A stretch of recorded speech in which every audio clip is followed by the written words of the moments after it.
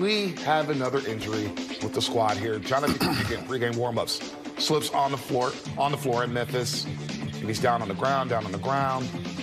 He's got the low-top sneaker. What are those, D, right? Kobe's? Kobe's, for sure. Oh, those are nice. Cold. Yeah, those are cold. Well, unfortunately, his ankle's cold as well because he's not going to play tonight. Man. He's out due to slipping on the floor and suffering an ankle sprain. First of all, I never saw anything like that with Kevin Durant in the layup or going through his pregame routine yesterday.